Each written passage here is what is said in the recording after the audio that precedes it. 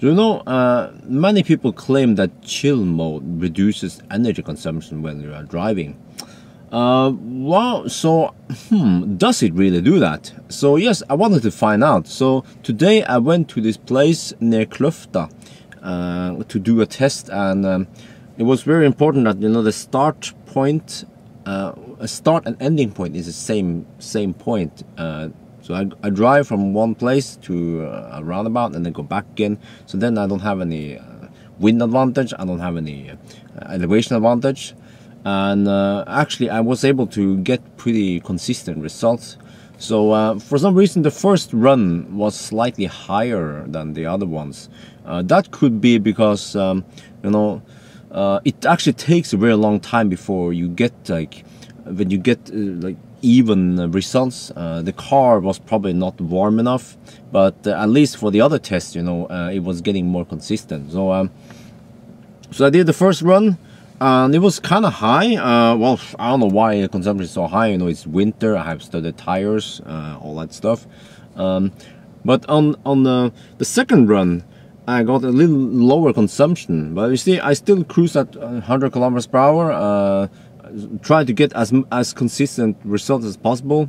And then in the third run, I was getting 273. So very equal. Like the result here is just natural variation. There was some traffic, stuff like that, and but it's pretty consistent, I have to say. Yeah. So that was with ludicrous mode on, because I always drive with ludicrous on. Why would you switch it off if you have ludicrous, right?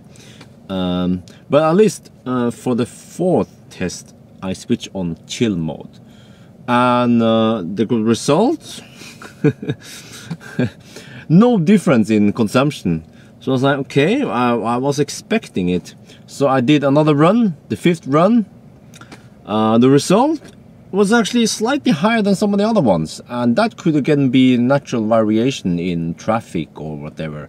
Yeah. Well, okay, there is one other theory, is that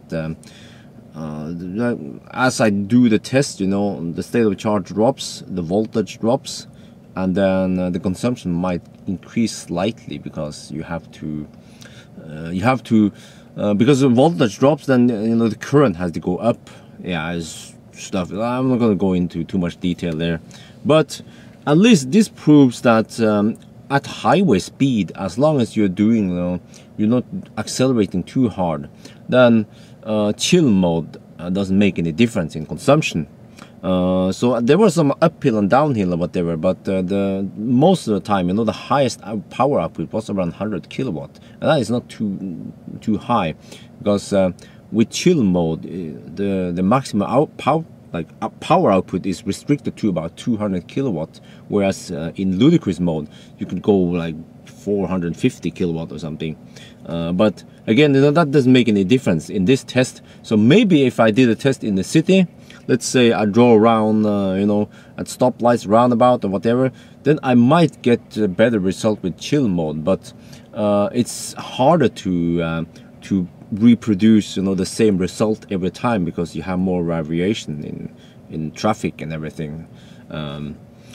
But at least when I did all the tests now, I couldn't find a difference in consumption. And I guess, okay, if you accelerate really hard with ludicrous, then yes, you will have like significant heat loss, whereas if you have chill mode, then it is restricted, right?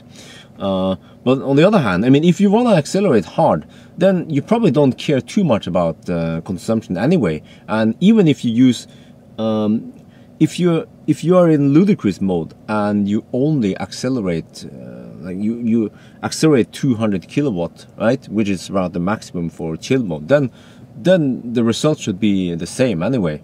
So at least for me, I'm trying to find a use for chill mode, but at least for me, it doesn't make sense for me to use chill mode. The only time it makes sense to use chill mode is at stop and go traffic with autopilot, when you use adaptive cruise control.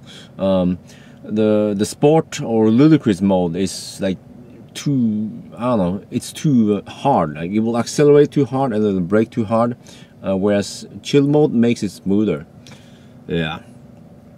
So well, I don't know what else I should test, but at least for me, chill mode doesn't make sense. Yeah. So I guess that's it for now then.